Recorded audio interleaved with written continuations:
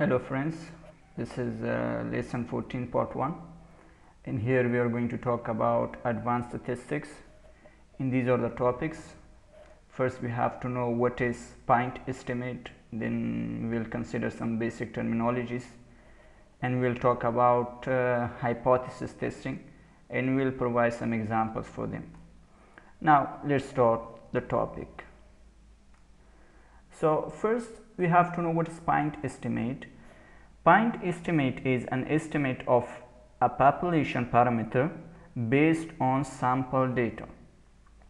Friends, what does it mean?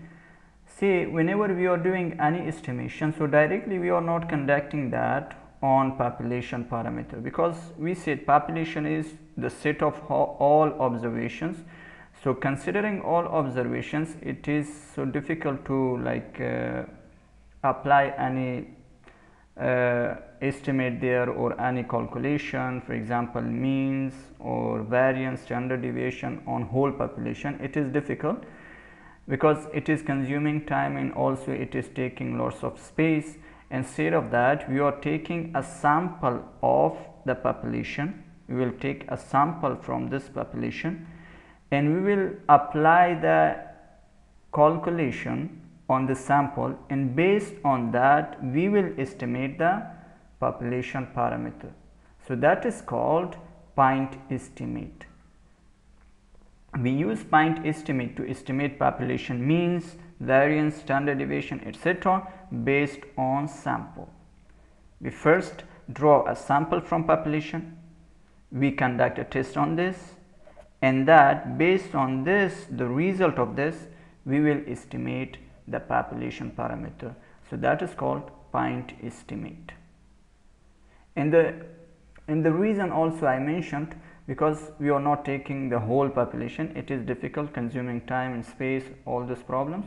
So instead of that, we take a sample and we conduct a test on that or a calculation on that, and based on that we will estimate population parameters then. So let's see the terminologies which we will be using more here. You should be familiar with them. The first thing here is confidence interval. So what is confidence interval? The name itself indicates that confidence interval is a range of values. Means we have the upper bound and we have the lower bound. In between these two numbers, for example A and B, there are so many other values in between. So here this interval is called confidence interval. So based on values on a point estimate that contains the true population parameter. This point is important, friends. Whenever we are creating a confidence interval, so confidence interval should be in a position that this population parameter lies in between these two values. Then we say, yeah, this is a confidence interval. A population parameter does not lie between these two numbers, so that cannot be a confidence interval or some confidence level. So now let's say here we have an example for them. If you want to have a 95% chance of capturing the true population parameter, it means we are sure that this population parameter lies between A and B. Using only a single point estimate, you have to set your confidence level to 95%. It means 95% we are sure that this population parameter lies between A and B. So A and B is then called confidence interval. I hope you understood this.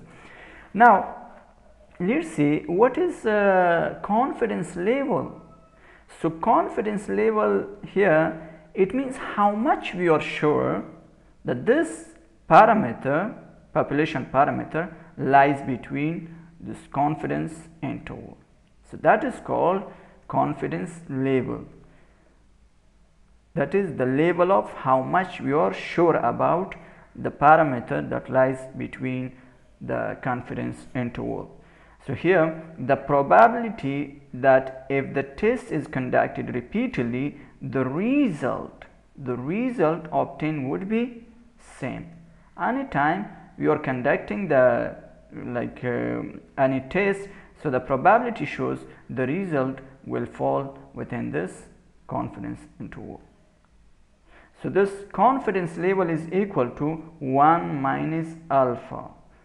So what is this alpha? Alpha is called significance level.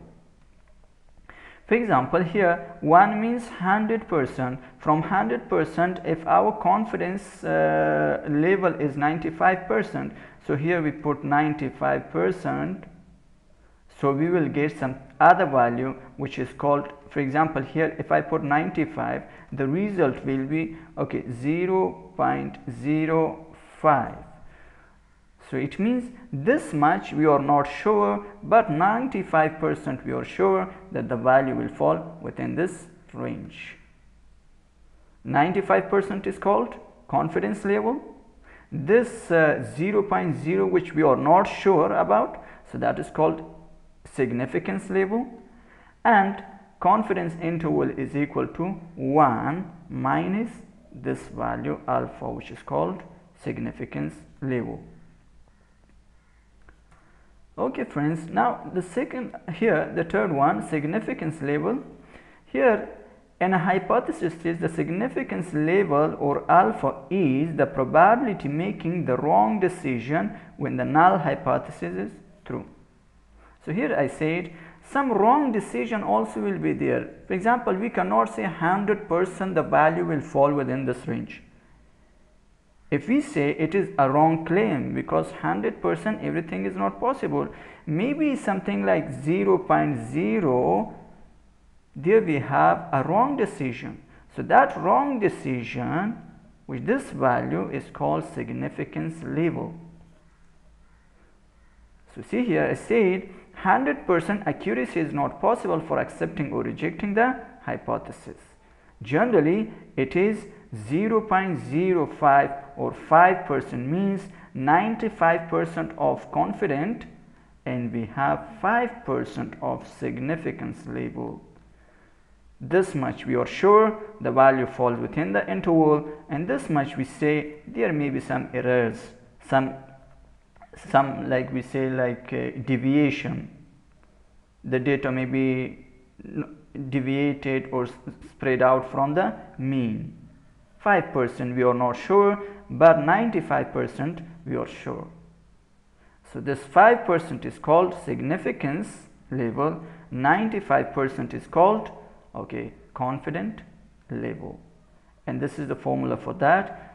100 minus 95, it is giving me this one. Okay friends, then we will talk about this hypothesis testing.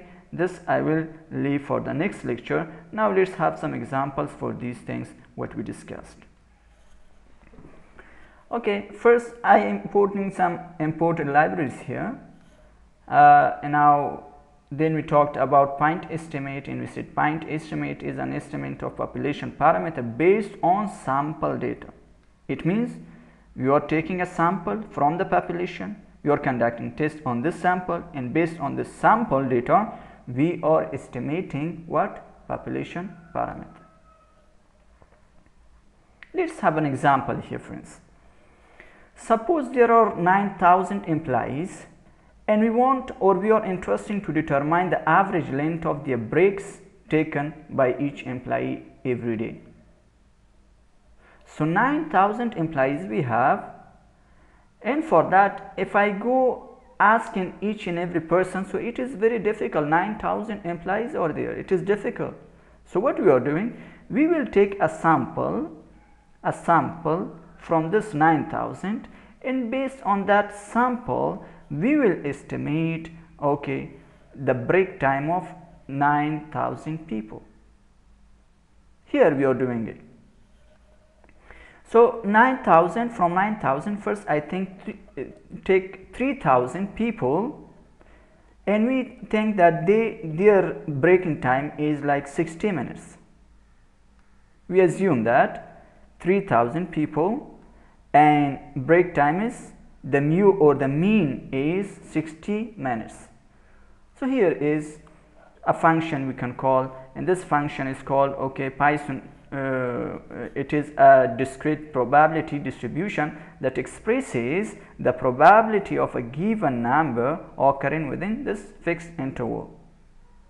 So this is the mean, and this is sample size, and this log is equal to 10, means the leftmost value we are starting from. So we are assuming that the mean is 60 minutes break for 3000 people. Now let me execute this, and the result is stored in long breaks variable.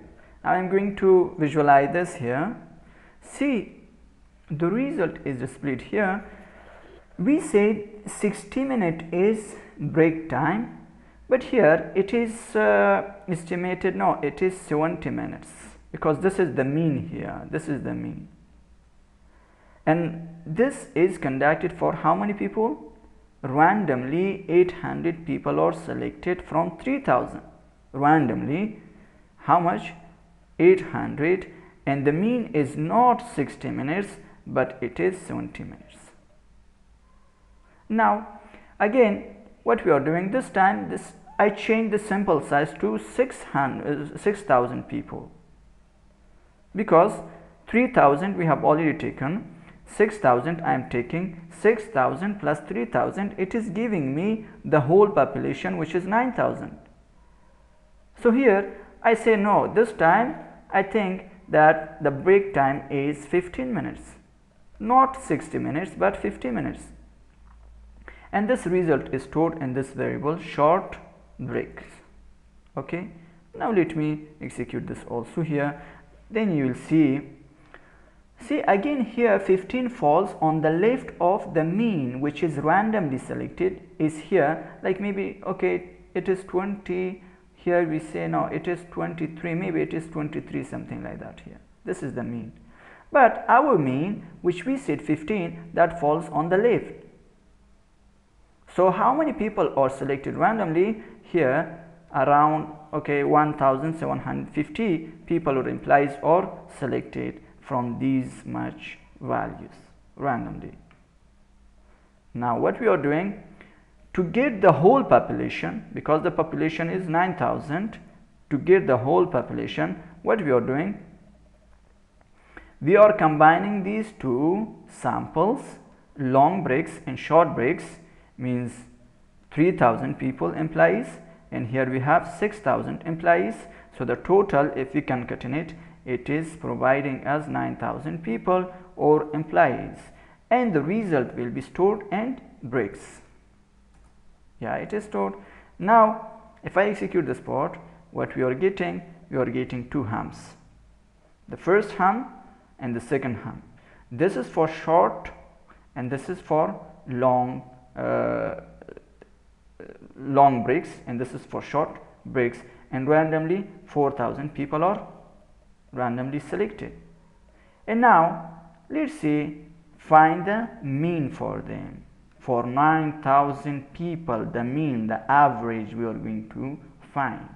Directly we didn't find, because first we divided into two samples, short and long breaks, and then after that we combine them, and now we are going to find the average time. So the average, it is giving us for 40 minutes. It is not 60 minutes, it is not 15 minutes, but the average time taken or the break taken by the employees is how much? 40 minutes. So based on samples, now we are estimating our population time. So we took two samples, 3000 and 6000, and based on that, then we estimated the whole population. That is called point estimate. A point estimate is an estimate of population parameter based on sample data. And now see here, if we randomly select how many people, okay, 100 random people if we select, and see the length of their breaks, how it is possible? It's very simple. Size change to 100, and here is the population breaks. because break is the concatenation of 6000 plus 3000, 9000. So among 9000 we are randomly selecting 100 people, and we see the result is stored in this sample breaks. Yeah, now I'm going to execute this part and see the difference. Okay, see the variation is okay around, if you take the absolute value of this, it is around okay, let me put it here. Absolute of that means we are not considering the sign, so it is around 1.23 or 1.28 minutes, which is not bad. This much deviation is there, so it means we have estimated the value correctly. There is not so much. Now if we take randomly any number from that population and then we find the average for that, and then we subtract it from the whole mean, so it is giving us the deviation or the spread out, how much the data was spread out really from the total mean. So it means this much the data is deviated. And if you remember, for something we had for calculating the deviation, we had maximum minus minimum, and that was called range. Now here the maximum is the total for 9000 people that break this value, and this sample mean we are subtracting from that, so it is giving us this much difference. So it is a very low or small value deviation, so we accept it. Yeah, it is not bad, so our estimation is correct. Now let's say we talked about some terminologies here. We said first we talked about this one, confidence interval. So we said confidence interval is a range of values we are fairly sure true value lies in. For example, here in this figure, here we have lower bound and here we have upper bound. So from this point to this point, this is called confidence interval. And how much we are sure that the value we are estimating from the population will lie between this range, upper and lower within this range. So that is called confidence level. How much we are sure the population parameter that lies between this range, lower limit, upper limit, within this. If it is 95% we are sure, so how much? 0.05 means that much we are not sure, and that is called significant level. What is significance level? The probability of making the wrong decision when the null hypothesis is true. Yeah, we say 95% we are sure the population parameter will lie between this upper limit and lower limit, which is called the confidence level, but 0.05%, that much we are not sure, because we said 100% we cannot say here. If you remember, 100% we cannot say that the value will be accepted or rejected. 5% deviation is there, so this is called, this 5% deviation is called significance level. And here confidence intervals are often used with a margin of error. So this margin errors here, what we have, like here we have 0.05, these are called the deviations or standard deviations, because friends, we are estimating the population parameter based on sample. So sample and population, they are different, because sample is a subset of population. When you are estimating based on sample the whole population, some deviations are there. So that deviation is nothing but 5% deviation, and they are called standard deviation, or it is called standard error, or it is called margin. But here friends, if you are considering only one side, so it means it is one side testing, it means we are not considering this side, so the variation will be 0.05, means 5%. If it is double sided, so both the sides, so that should be divided by 2, so t will be equal to 0.025 if you divide this value. If you are conducting only one side test, for example, if you are considering only the values greater than 100, so you will considering this side only. Or for example, if you are considering the values smaller than a fixed value, for example, the average height of a person, for example, we say it is 75 centimeter, so below that value and above that value, what do you call that? So here we have, it means that 75 will be the mean. This is called the mean of the population if normally distributed, so this is the mean. And above that we will have some values, and below that we will have some values, so those values are called deviations and standard deviations, and we will call it some errors or margins values, we call them. And now let's see how can we make a confidence interval. So for that I have created a function here, make confidence interval, and I am taking a sample of 100 people among 9,000. So sample size is equal to how much? 100. What is the total population? 9,000. And for this sample I am taking the mean of the sample is stored in this one, the mean of that, then I take the standard deviation for that, and then I go to find the standard error.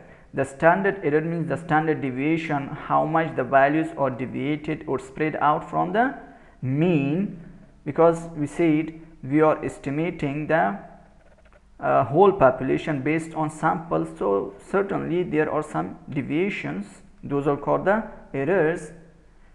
And this, for that standard error, the formula is standard deviation divided by the square root of sample size, means 100, square root of this one. And now we have a predefined function for them. We are calling this t dot interval, and here is, this one is confidence level, and this is degree of freedom, which is equal to sample size minus 1. I will talk about this, why we put here minus 1 and what is this degree of freedom, but here you just assume that.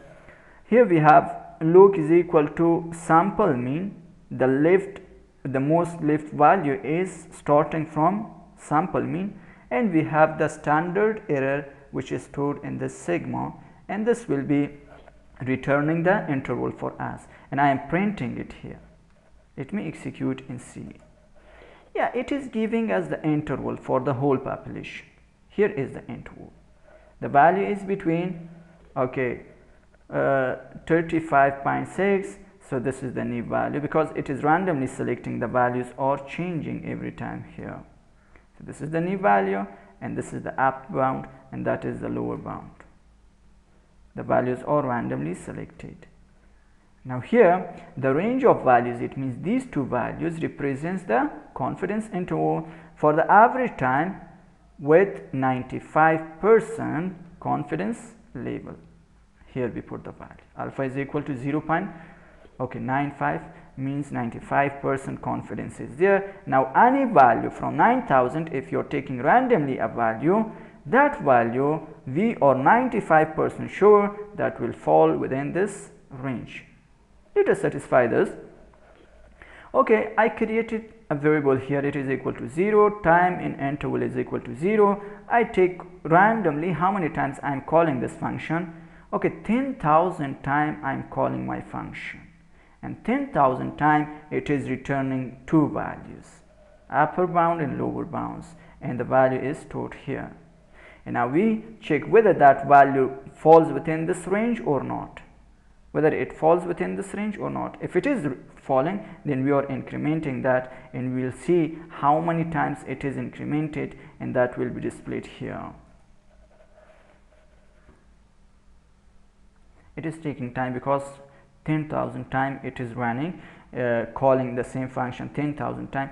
So see here friends, 0.95%, it is really this value which is called the confidence Now anytime any value, if you are calling the function and you are taking a number from those 9000 values, that will fall within this range.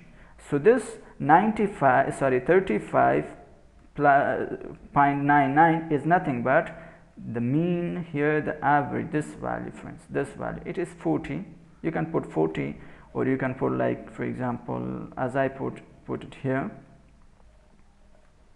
yeah, 39.99. it is actually, if we round the value, it is 40. So the value lies between these two, any value if you take from those 9000. See, 10,000 times I am calling this function, so the value lies between this range, and we are sure about that 95%. That is correct. Okay friends, I hope you understood about these things. We talked about point estimate, and then we talked about here these terminologies: confidence level, significance level, then confidence interval. I hope you understood all these